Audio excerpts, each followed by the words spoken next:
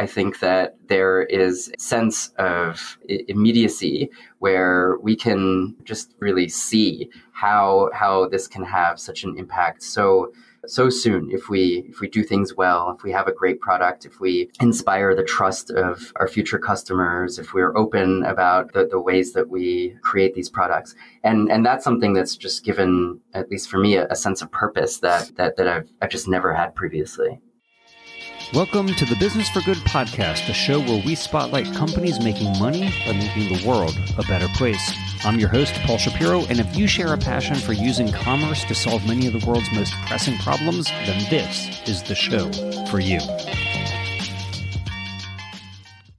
Well, friend, here we are at episode number 99 of the Business for Good podcast. I am so grateful to each person who has listened to and shared some of the past 98 episodes of this podcast. I hope it is doing some good in the world. I'm grateful every time I get messages from folks via the website, businessforgoodpodcast.com, about what impact it's had on you. Some people have said that they have invested in companies they've heard on the show.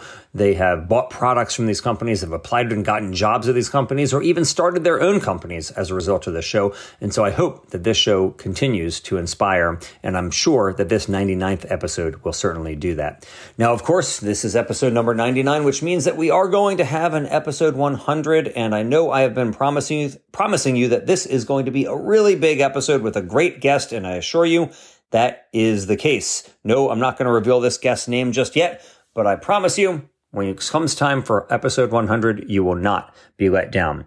But before we get there, let's chat about episode 99 because it is a whale of a tale. I am constantly impressed by what my friends at the cultivated fish startup Wildtype are doing. And I've been watching them since the very inception of the company, and I'm so glad to have them on the Business for Good podcast now. You know, as we continue to empty the oceans, humanity's demand for fish only seems to increase. But what if we could eat all the bluefin tuna and all the salmon we wanted without having to harm fish and other aquatic animals? That would be a business for good. And that is the vision of companies like Wildtype. They were founded in 2016, and this cultivated fish startup has raised now $120 million so far, and it has 60 employees who are working full-time to grow real fish meat without the fish. I've enjoyed their product twice now, both pre-pandemic and more recently, and I enjoyed it both times. Today, Wildtype is building serious cultivation capacity to help turn the tides for our oceans. And in this episode, we discuss the company's origins, the role that bird poop played in them, and what the company is up to today. We even discuss the co-founders' first company idea, which they abandoned in favor of Wildtype. Spoiler alert, it was a redesigned Neti pot that would have been called the Schnozel. Now, they never even trademarked this idea, so maybe one day you will be able to buy that Schnozel of your dreams. In addition to chatting about whether it's faster and cheaper to grow fish cells compared to mammalian and avian cells, co-founders Justin and Aryeh open up about what impact it's had on their personal lives to have gone from normal jobs to now running their own company. We also talk about the perennial question in this industry. If the FDA gave them approval today, how soon would it be before we would see Wildtype fish on restaurant menus? This is a great conversation. I really enjoyed it, and I think that you will be inspired by it as well. So now I bring you Wildtype co-founders Justin Kolbeck and Aryeh Elfenbein. Justin and Aryeh, welcome to the Business for Good podcast. Thanks so much. Thanks for having us, Paul. Hey, Paul. Hey, it's really great to be chatting with you all. I am so eager to talk with you all because I feel like, even though it was pretty indirect, I feel like I have some minuscule tangential role in the founding of this company. Sadly, I somehow missed out on the shares that were being offered to early stage employees. But Aryeh, please, will you just disclose to people the role that I have had in this so that it can be known for the record here about you and me and how we met at the 2016 New Harvest Conference? Yeah, I mean, this is arguably the most important part of the story. Is, of course, obviously, not arguably, is how we met. And the story was at the New Harvest Conference, like you were describing, in San Francisco. It was the first time that it was being hosted in San Francisco. And I was so excited to be there. I'd recently moved to SF and had been walking around and meeting new people. And you could just feel the energy, at the venue. And it was a few hours in that I was sitting at a talk, and I got a tap on my shoulder, and I turned around, and it was you. And we had never really formally met before. And, you said, hey, I don't know how to say this, but probably other people are maybe a bit embarrassed to tell you, but there's a bunch of bird crap on your other shoulder. And I was mortified. I had no idea, but also so grateful that somebody would just tell me. Went to the bathroom, tried to clean it all up, and was finally able to enjoy the rest of the day. But this was, I think, really solidified what became a real friendship, and one that was based on a lot of trust, and forged in poop. Yeah. Well, yeah. So microbiome company. Yes, you were getting an avian microbiome here. I mean, let me just say, why wouldn't people tell you? And I know other people saw it. But nobody said anything. And so this is in California. People are very polite in California. A little bit less direct than on the other coast, let's say. If it was in New York, Arya would be 2 steps in and be like, "Hey, jerk, a bird poop shoulder. Take care of that." Very good. So obviously you were already interested, Arya, in the space of cultivated meat, although back then I guess people would have been calling it cultured meat because you were at this conference. But what were you doing at that time? Because, you were not thinking about being an entrepreneur. I don't think so at that time. What was your profession and why did you come to this conference in the first place? Yeah, not at all. I had just finished my training in both internal medicine and then in cardiology on the East Coast, and came out to San Francisco to work at UCSF on regenerative therapeutics involving the heart, particularly after heart attacks. And, this idea of how we could take a lot of what we now understand about the way that cells communicate with each other and apply that idea beyond biomedicine, and more specifically to address a lot of the issues with our food system, is one that Justin and I had been talking about for years previously. So even though I certainly did not think at that time that this would become my career, it's something that I think that a meeting like that was really a pivotal one for me in starting to appreciate that actually this is something that we could work on. Cool. And Justin, what about you? What were you doing? So you weren't a cardiologist. How did you first start thinking about cultivated meat, and what were you doing? Yeah, so you're right. I was, at the time, I had been out of grad school for a few years and was working as a strategy consultant. And Ari and I were tossing around a lot of ideas. And actually, he approached me about this idea the year before in 2015. And we kind of noodled on it, didn't really take any action until I think it was October of 2016. When was the new harvest? It would have been a few months before that, right? Yeah. Probably in the summer. Mm-hmm. Yeah. So really in October of 2016, we took our first step, had our first meetings, and kind of rented our first lab bench here in San Francisco and got started. So, for me, I was fascinated by this idea that we could make a form of animal protein that would have the same nutritional components. And in seafood, that's the name of the game, right? People, I think, are gravitating towards seafood away from red meat, largely because of the nutritional benefits of eating seafood without all of the drama, right? So mercury, microplastics, antibiotics, overfishing, climate change, right? And that, I think, to this day is really what gets us both out of bed. So with a business background, Justin, you were already familiar with the idea of founding companies. I don't know, Arya, if you were thinking about being an entrepreneur or not, but I remember you mentioning that you had actually thought about other business ideas that you had prior to doing Wildtype, and that you were thinking maybe even of going into the Neti pot realm. Tell me about that.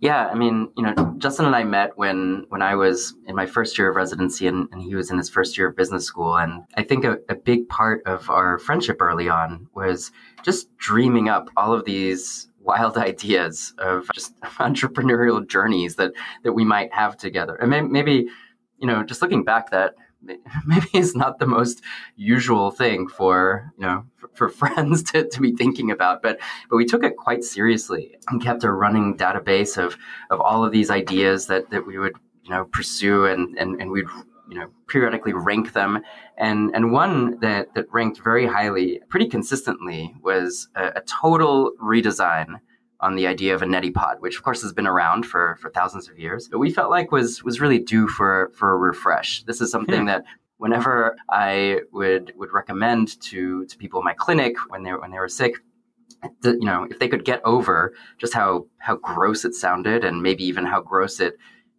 is, they were always thankful and very grateful and felt like this was a very non-invasive therapy when you're feeling really congested. So let me ask you, is Neti Pot a brand, or is it just the name of this thing that you run water through your nasal passages? It's a way of life. No, I mean, it's a it's a religion. Not a brand. Yeah, it's just the name that was given to it. And I believe this was something that originated in India hundreds of years ago. Okay. And so how are you going to make it better? Like, I mean, what is wrong with the current setup of a neti pot? I mean, it seems pretty straightforward. You pour it in one nostril, it comes out the other. What is the innovation? Well, to begin with, it needed a good name. So the name was the Schnozel. So, nice. So, I mean, we thought a lot about things like ergonomics and just how to make it a lot more fun, kind of break down the gross factor associated with it, which, interestingly enough, is something that we still think about now in our current role, right? Given that we're making familiar products in kind of a new way that might seem a bit strange to people. But I think that was really the big innovation, is to make it look good, something that you would be proud to have on your bathroom countertop, for example. That would also be easy. Let's just say it was like the Porsche of your bathroom appliances, right? Very nice. So when you have a guest come over there, you're not embarrassed to have the Schnozel right on your sink. They're going to ask you to use your Schnozel. Your house specifically for your Schnozel. That seems like a pre-COVID type request that would be made. True. While these ideas were like obviously a ton of fun to work on like Saturday mornings at coffee shops, I think in the end we were just like, all right, well, like, we both have, pretty substantial jobs that we care a lot about. Like something would have to be pretty special to pull us away. But we like modeled the thing out with clay and, had a lot of fun with it. Nice. Well, if you didn't trademark it, you better do so now, because somebody listening might go and start the Schnozel themselves. Don't you ask for business ideas, Paul?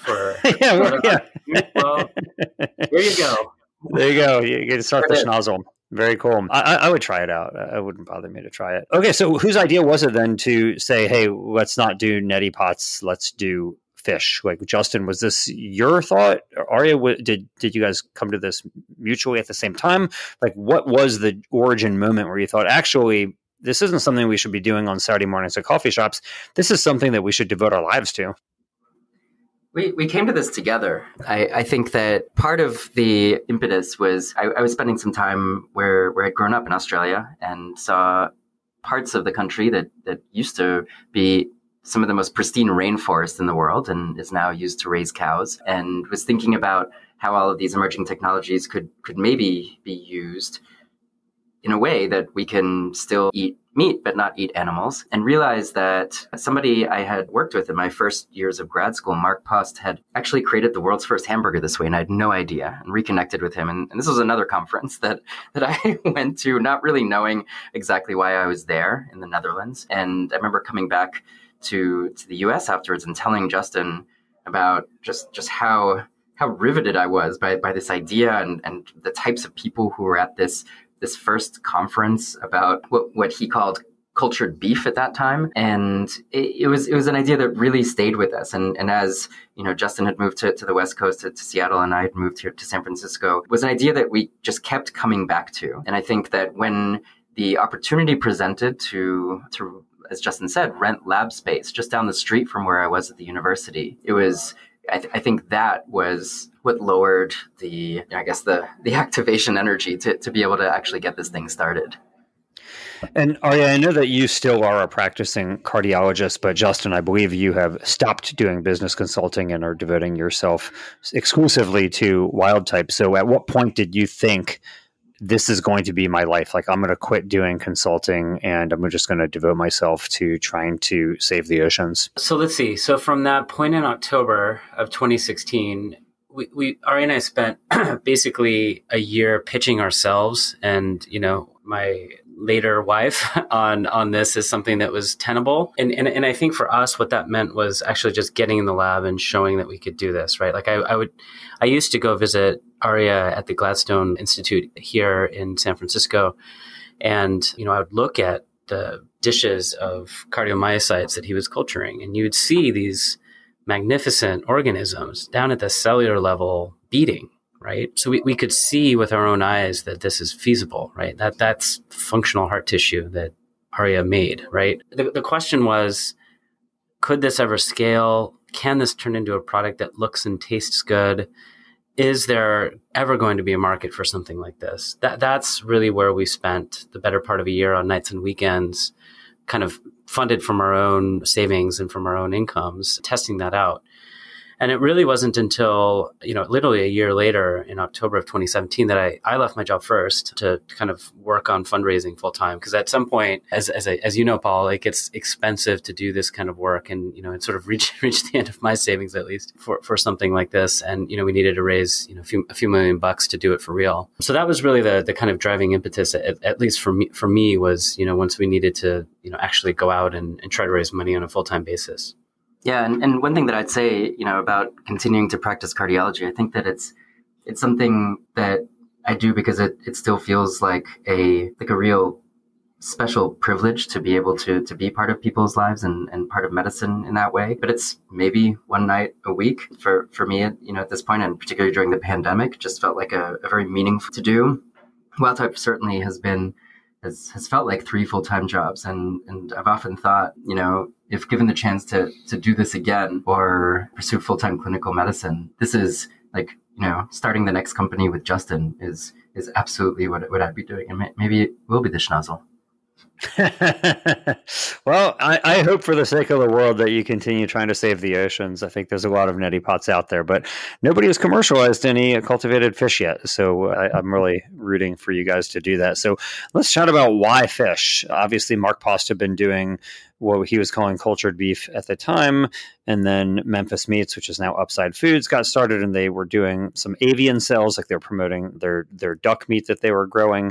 So why fish? Is there some advantage? Is that nobody else was doing it? Like, why would you focus on this area where, as you pointed out earlier, most people already think of this as a healthy food? Yeah, well, since you started the puns, I mean, there really was an ocean of opportunity here. I saw a fact just today that something like a third of our fellow citizens on this planet rely on seafood as their number one source of protein intake. So if you want to have a huge impact on the planet, seafood is the place to start. I think that feels kind of far away for a lot of us Americans anyway, because unless you live on the coasts and are used to eating seafood, it may not be a big part of our diets, but certainly for this planet it is. So that was, probably the main reason, is that it gave us an opportunity to work on something with a really big, far-reaching impact.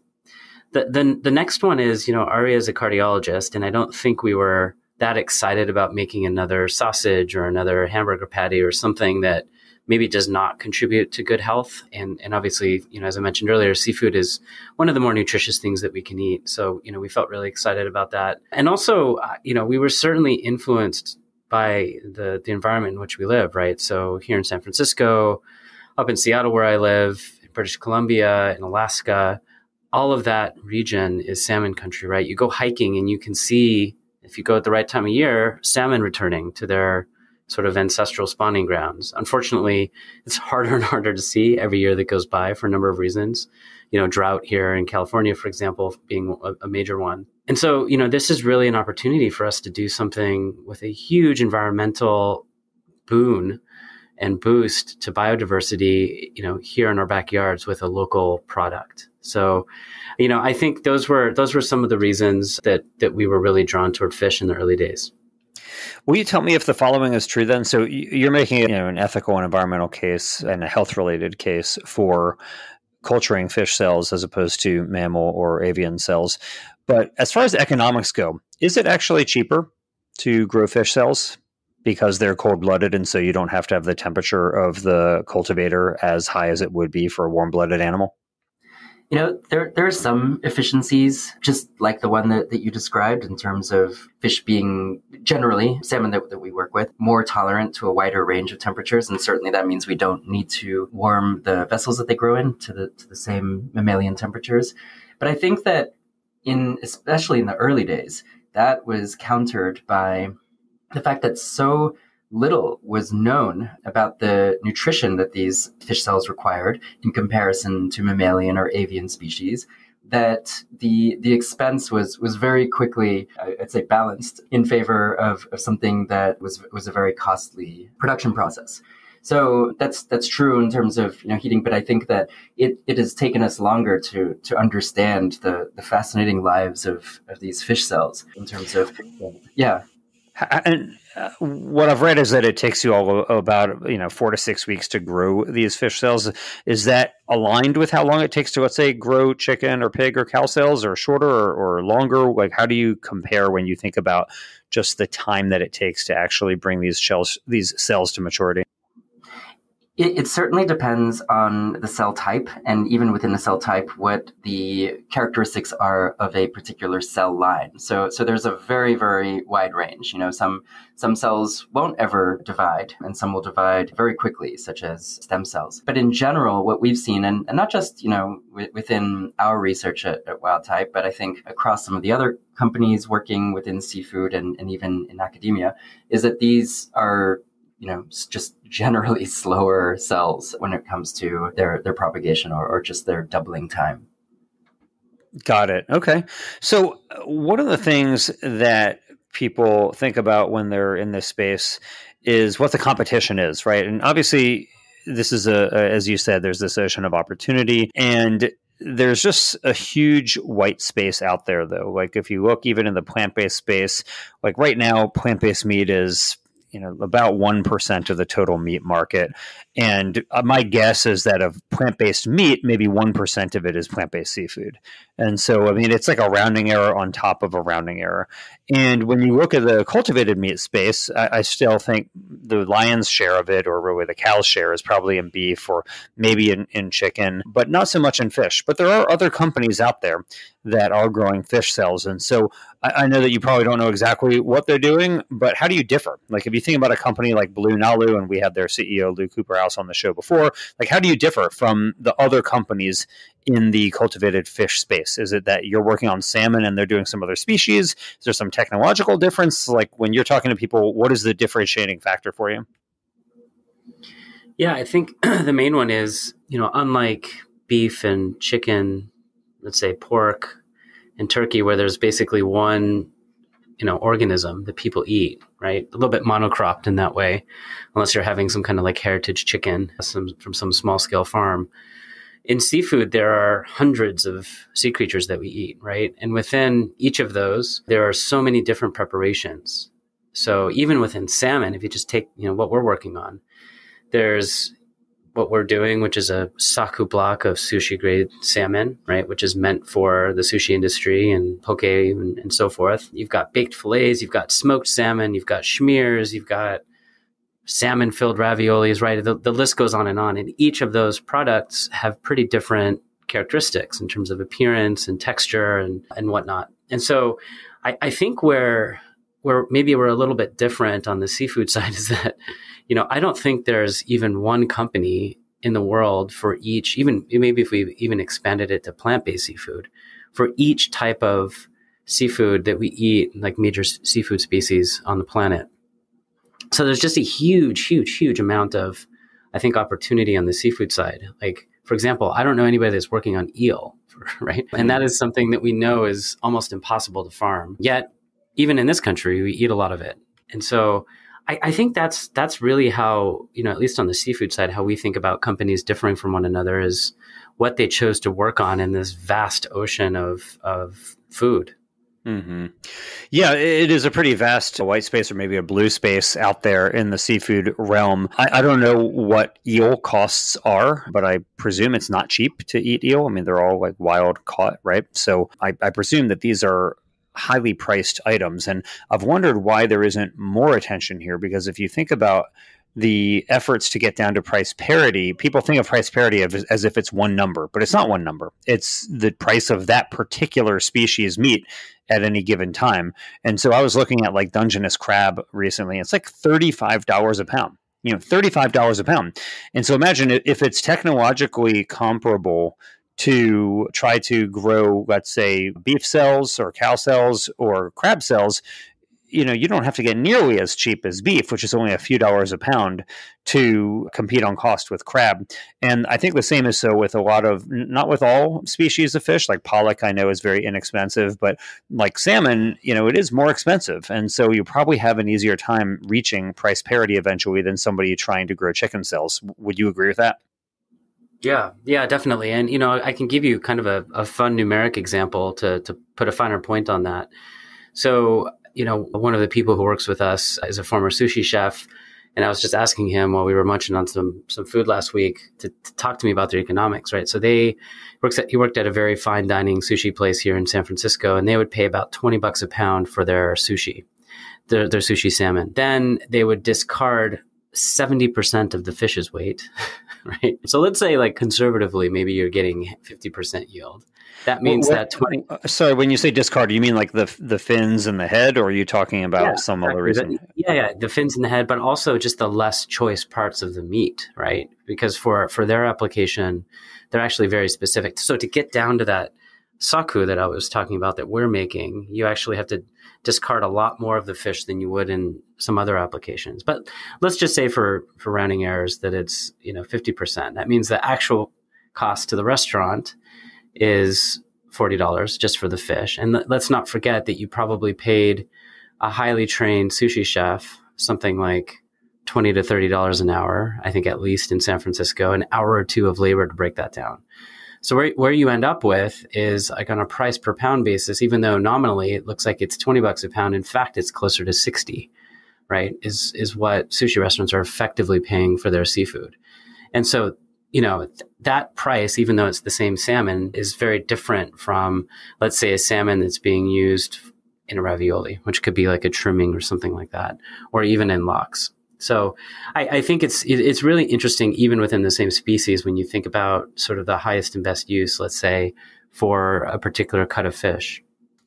So that's a really interesting point, Ari. Let me ask you both this. If it's, let's say, $20 to $60 a pound for salmon today, what can Wildtype produce at today, and what do you project that you can produce at tomorrow?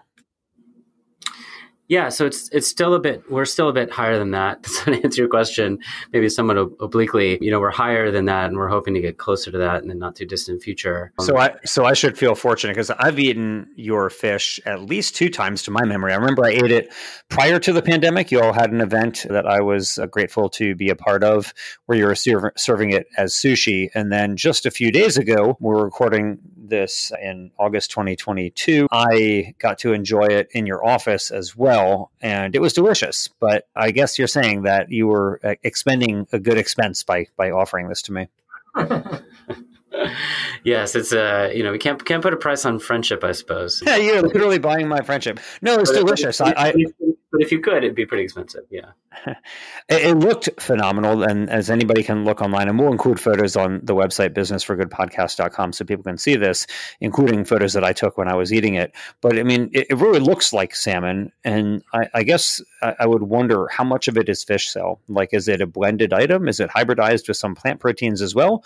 Or is it entirely made from animals? It's something that's changing constantly. So our cells do require a structure to grow within, to mature within, and really create the complex textures and flavors. And we've worked with a variety of different forms, starting with what does just 100% of cells taste like? What does a very low percent of cells taste like? And what we have been working towards, and what we've, the product that you tasted was one where cells are the number one ingredient after water. I think that has been our guiding principle all along. So we don't want this to just be an afterthought. We think that, and we have data to show that cells, when they grow in nutritious formulations and in the same kind of environments that they would experience within the animal, contribute an enormous amount of positive flavor and complexity that really bridge the gap between what's available today on the plant-based side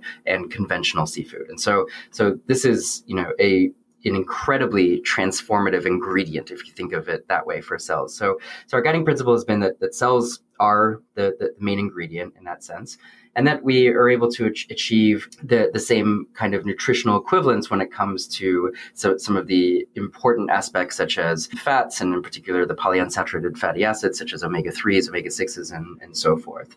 But week to week, that has changed, and even for different applications, baking versus raw salmon sashimi, that's something that we're constantly adjusting. Yeah. Okay. So speaking of adjusting, you all have gone from this idea that two friends had to now having raised over $120 million in capital. You are running this operation. How many folks are employed there now? 59. So you've gone from this idea to now being the captains of this 59-person ship. The adjustment on your own lives, I'm sure, is pretty dramatic.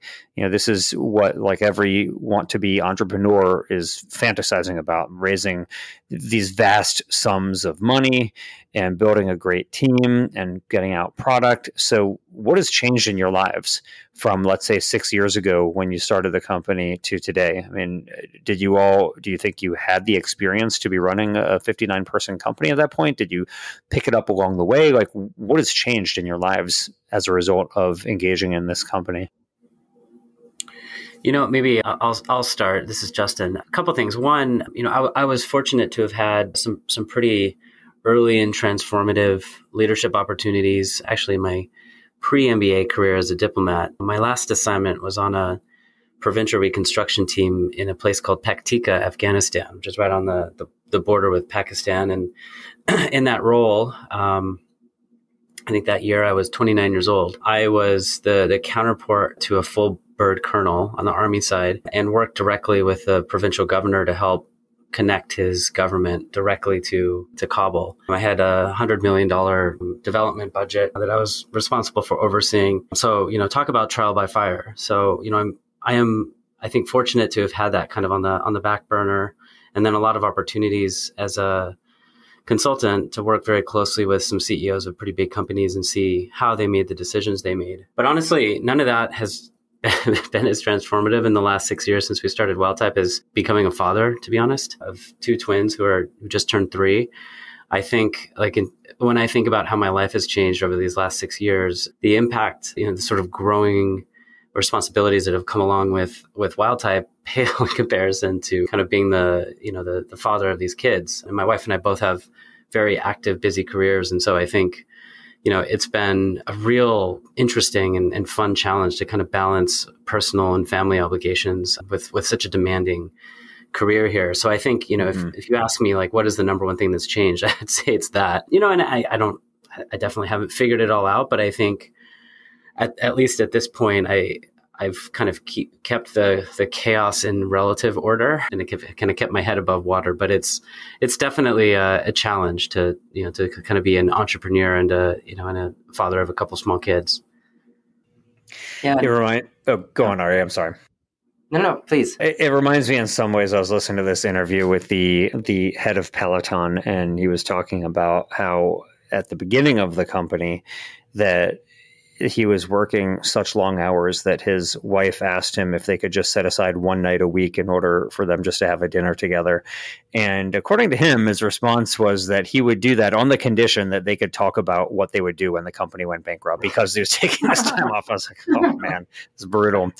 It's really brutal. Yeah. But I hope you get to spend some time with your kids, Justin. That would be nice. Kids, I can tell you, my kids do sit in on a lot of meetings because they just when I'm on those days I'm working from home, they'll just kind of barge in while I'm interviewing someone or in the middle of a sensitive HR discussion or something like that. So they're getting some training at a young age. All right. Were you going to say something about how your life has changed? I don't want to cut you off. Yeah, I mean, obviously my the kind of stuff I was doing before was quite different. I think there really was a sense of, as Justin described, the maybe preparation that his prior role had provided for some of the leadership that obviously is just critically important now for Wildtype. And in my case, it was probably how to handle just a lot of simultaneous crises. I think this would particularly happen, in the world of critical care. There are times where I'd be covering 3 hospitals at, 4 a.m. and have multiple things just go pretty horribly wrong in different places, and how to manage these types of things. And I sometimes look back on those experiences as a source of guidance for how to get through what are the inevitable ups and downs of startup life. But what I'd say is that what I think has changed more than anything else is there are 2 things. One is that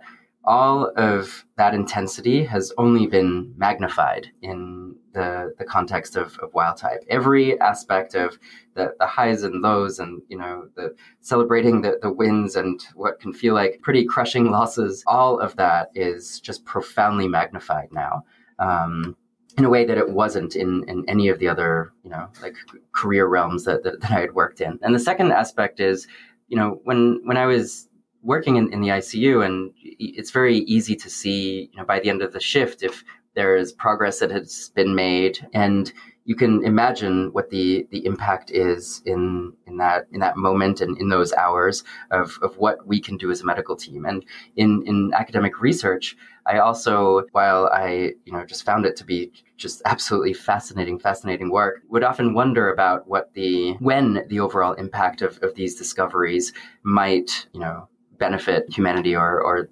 even other aspects of our planet's health. But in the case of Wildtype, I think that there is a sense of immediacy where we can just really, really see how this can have such an impact so soon if we do things well, if we have a great product, if we inspire the trust of our future customers, if we're open about the ways that we create these products.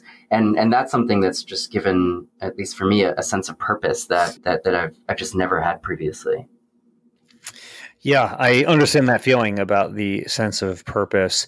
You're talking about your future customers, and I know that you all have these partnerships. So you've got partnerships with Snowfox, which has like 1,200 sushi bars, and Pokeworks, which has several dozen as well. What do these partnerships mean? You're not selling anything yet. You don't have regulatory approval to sell anything yet. If you did have regulatory approval, could you start selling to them? Like, are you capable of producing enough that you could put something in these sushi bars? And if not, what do the partnerships actually entail? So when we started the company a while ago, actually probably the very first year, we made a decision that we weren't going to have an in-house chef who was going to direct, let's say, R&D. And part of the reason we wanted to do that is because we wanted a wide range of voices telling us, A, what products should we make and why, and B, reacting to our prototypes. Because we thought the more significant, honest, and unbiased the feedback from as many voices as possible, the faster we would be able to develop products that looked and tasted great. Some things we can do in-house, and we don't have to sort of go out to get opinions on. So, for example, we know how far we are from nutritional equivalence, and we can measure that really accurately and not worried about it. We can also pretty much measure color and so on. The things that are qualitative are really hard to do, right? And even if we have a really highly trained internal sensory panel, we're still to a large extent going to be living in an echo chamber. So the idea with these partnerships was, A, to get to know our future customers. What do they care about? Why did they come to us? What would motivate them to buy more? How much further do we have to get our cost down for this to be interesting for them to be able to carry it, for example? But also just to give them really regular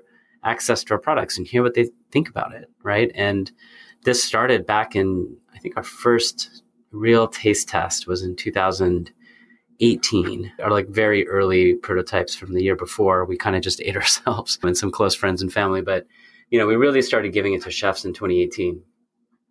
And those first few bevies of comments that we got from chefs were really not good. Brutal. The product, had some real limitations back then. And was it flavor? Was it texture? Was it color? Was it scent? What were the main complaints, or all of the above? Yes.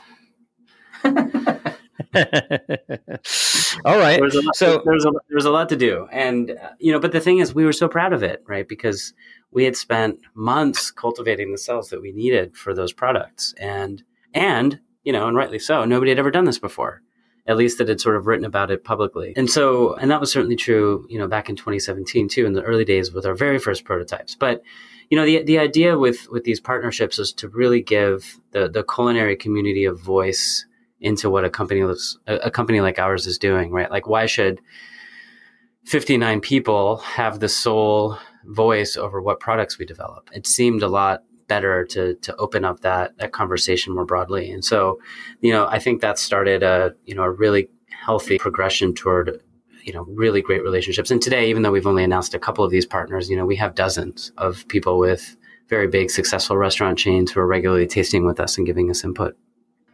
Oh, that's cool. That's nice feedback to be able to get, which of course then leads to the question that everybody always has, which you're going to get asked on a regular basis about when it will actually be on a menu somewhere. And so I remember, when I was writing the book Queen Meat, Jason Matheny, who was the founder of New Harvest, and interestingly enough, he was just appointed the CEO of the Rand Corporation, by the way. But anyway, he made a joke to me, and he founded New Harvest, I think it was around 2005. And he made a joke to me around like 2016 or 2017 that whenever anybody asks him when cultivated meat would be on the market, it was always 5 years away. No matter what year he was asked, he would always just tell them 5 years away. You all have now been running this company for 6 years. You've raised $120 million. When do you think that you'll actually start selling product and making the difference that you're seeking to make? 5 years? Yeah, about 5 years. Yeah. Got it. Okay. Sounds good. Sounds great. Why even update the book? I think there are a couple of aspects of that, obviously. One of which is our ability to produce, and certainly will be very supply constrained in the early days. And us scaling up is something that we obviously do have some degree of control over. But the other aspect that we have less control over is the regulatory component. And so we've been talking to FDA for almost 3 years now. And one thing if I were to characterize the dialogue in just briefly, I'd say that it's been very thoughtful, and it's been one where the learning has been really profound on both sides, and it's actually been far better than I had expected. Maybe I had low expectations, but it's something that has been very methodical, very scientific, and so I think that this is something that we shouldn't be rushing as a process. I think that it's an important one when it comes to, as we mentioned earlier, the trust of our future customers. But also in just the nature of assessing this new type of food. So that's something that the timeline of which FDA has not been very clear and has never really given us a date when that will occur. It feels like we're closer, but we don't actually know what it really means. If they came to you today and said, "Hey, we're giving you the green light, you can start selling," how long would it be before you could be on a restaurant menu versus a chain of restaurant menus, let's say?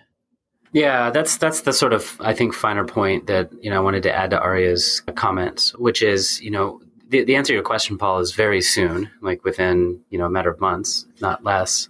But that's really the thing, right? Is that, I think if you ask someone, when is a product launched? When it comes to food, it's not, in a handful of restaurants that only a few select people who happen to live there can have access, and maybe even on certain nights, right? Like what it was like in the early days of the Impossible Burger when they were just at a handful of restaurants. I think most people, when they think about adoption, they think about when is it hitting the grocery stores and when can I go into any Kroger store and find Wildtype salmon, right? And I think that's, in all transparency, still a ways off. And it's for the first reason that Arya mentioned, which is, the challenges associated with scaling up something so new. We've made really tremendous progress that we're super proud of on that front, but there's still a long way to go. And so I think if you ask, just about anybody, at least while they're sober, they will tell you that it's going to be, a minute before we're sort of at that very large scale period for this industry. And I think hopefully that doesn't come as a surprise to too many people. Right. I mean, even in Singapore, where Eat Just has their good meat chicken on sale, it's still basically a very select group of people. And it's only for sale once a week in this restaurant. It's not exactly like you're going to go to a supermarket there and find it. And so it raises the question of, when you're talking to investors, obviously many of them believe strongly in what you're doing, and you've got a lot of really well-seasoned and smart investors on your cap table now. And so they must obviously be pretty patient, because in order to generate like the type of real revenue, like tens or hundreds of millions of dollars that they would like to see, that's still a good number of years away. So what is it, do you think, that attracts them to a company like yours that knows that it's still going to be many years before you start attracting the type of revenue that would typically interest those type of big ticket investors? Yeah, look, a couple of things. One, the seafood industry globally is roughly $1 trillion, right? So you mentioned today, plant-based meat is 1% of that market. 1% of $1 trillion is a really big company, right? And even if it was shared among a few companies, very successful companies. So I think just the size of the prize and the relative paucity of companies that are in seafood make it really interesting to investors, right, who are looking primarily for a financial return. The other side of it is that I think a lot of them, particularly, just use Al Catterton, for example, who led our last round, they spent a lot of time talking to consumer businesses and restaurants. And I'll give you an example without kind of naming who it was. I had a conversation yesterday with the general manager of a seafood brand, and they have a few criteria that they use for sourcing seafood. They're very thoughtful, I think, stewards of the environment. And, just to name a couple of these hurdles, one of them was not relying on wild catch inputs for the production of fish, which rules out a heck of a lot of farmed fish, unfortunately, which still relies on things like anchovies and sardines as a big part of their feed. Another one of their criteria was minimized impact to the environment or pollution. And that's also hard to do with a lot of the current forms of production. And so what's happening is I think people at the restaurant level are hearing their customers asking increasingly for real sustainable seafood options. But once you scratch beneath the surface a little bit, it gets hard to find that. They are certainly there, unquestionably. But the challenge is a lot of those really sustainable seafood options are tiny, minuscule scale. And so I think it's the confluence of a really big market opportunity with a clear shift in consumer demand for some of these things. These folks came to us, right? We get at least one or two inbound emails or calls a week with people kind of asking to learn more about our product. So I think it's really those two kind of simultaneous trends that have created a lot of interest, even though this isn't a get rich quick kind of investment. Right. It's definitely not get rich quick, but I do think that the opportunity is extraordinarily vast. And considering the rate at which we are plundering the oceans, it may be that if people are going to want to eat fish in the future, that this is what they're going to be eating. And so those who are early pioneers in it might have that great leg up. And of course, the funding that you all have raised helps you to get way out ahead in terms of this race to be commercially ready when the regulators do give that green light.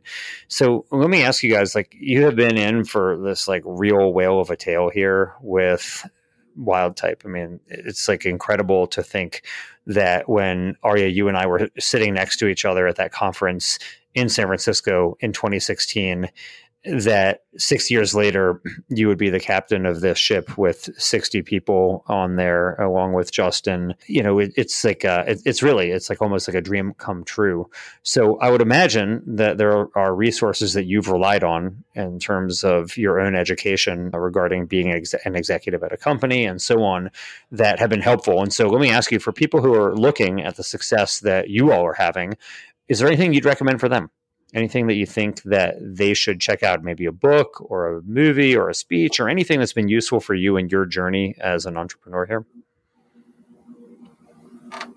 I think more than a movie or book or a tangible resource, it's maybe a degree of attention to the people in our lives who, if you look at them, you kind of want to be like them in some way. I think I've been lucky to have quite a few of these people who I've met, and some are great at some things and not as great at others. And I think just keeping it in my mind when people have done really well at something, or when I've been just really impressed or grateful or have, felt recognized for something that I had done in the past, the way in which that was done. All of these, I think, have guided me now. And I think that these are the types of things that the more you collect, the more you sort of look around and see these examples of people doing great work in different ways.